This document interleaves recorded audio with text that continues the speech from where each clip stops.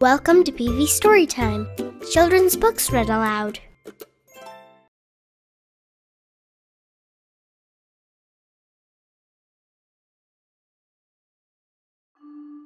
Great Joy by Kate DiCamillo, illustrated by Bagram Ibatouline.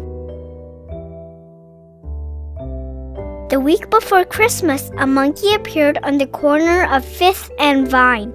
He was wearing a green vest and a red hat, and with him was a man, an organ grinder who played music for the people on the street.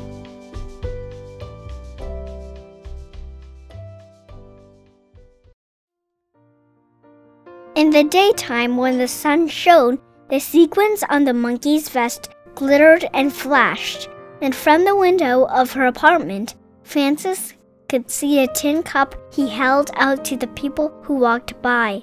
Sometimes, if it was very quiet for just a minute, she could hear the music. It came across the crowded sidewalk and up through the windows, and even though the organ grinder and the monkey were just across the street, the song sounded sad and far away, like the music from a dream.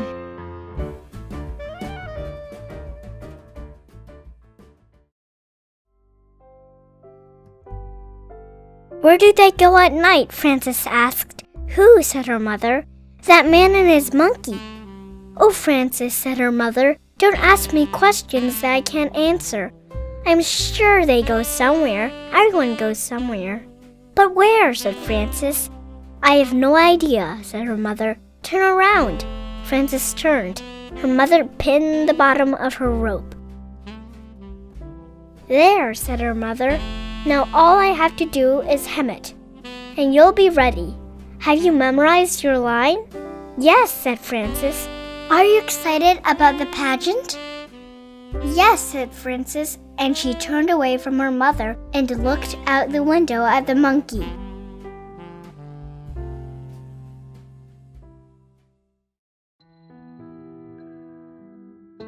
That night, Frances made herself stay awake. She hummed songs and set her multiplication tables. She named the capitals of each state: St. Paul, Tallahassee, Harrisburg, one after the other. Every time she felt as if she might fall asleep, she shook her head and pinched her arm and opened her eyes wide. Finally, at midnight, Frances got out of bed and crept down the hallway to the living room.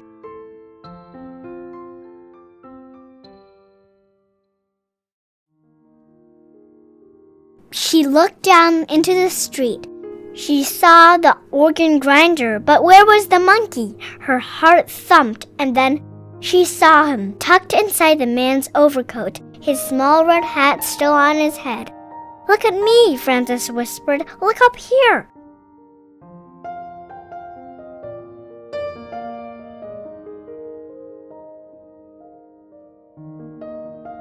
It was the organ grinder who looked up. He took his cap from his head and raised it to her.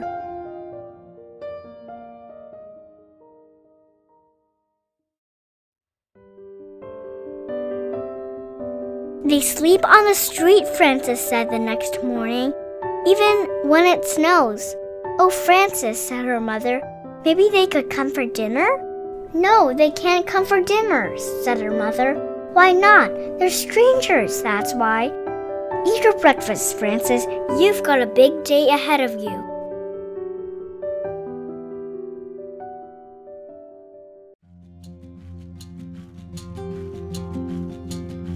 All that day it snowed, but by evening, in time for the pageant, the sky cleared. The snow was so deep that Frances had to wear her boots for the walk to the church. The organ grinder and the monkey were still on their corner.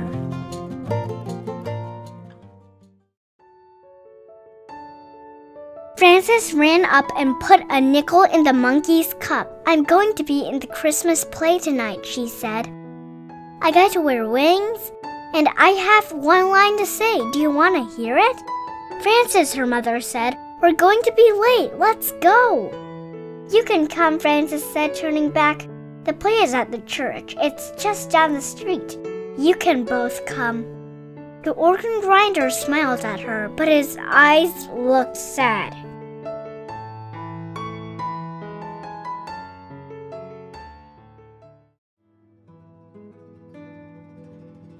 At the church, everyone else was already in costume. "Hurry!" the choir director said as he helped Frances put on her wings. The shepherds walked out first, and then the choir director pointed to Frances.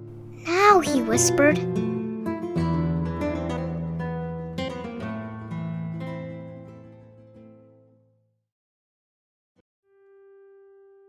Frances stood very still. She opened her mouth, but the words would not come. "Say it," whispered one of the shepherds. "Say it," hissed an angel who did not have any lines of her own.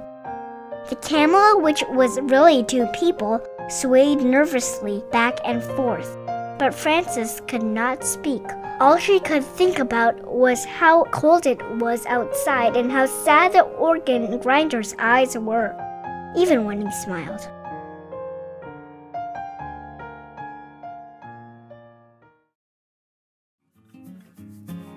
The world was quiet. Everyone waited.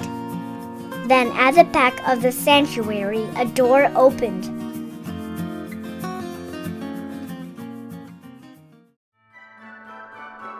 Frances smiled. "Behold," she shouted, "I bring your tidings of great joy." And because the words felt so right, Frances said them again. Great joy.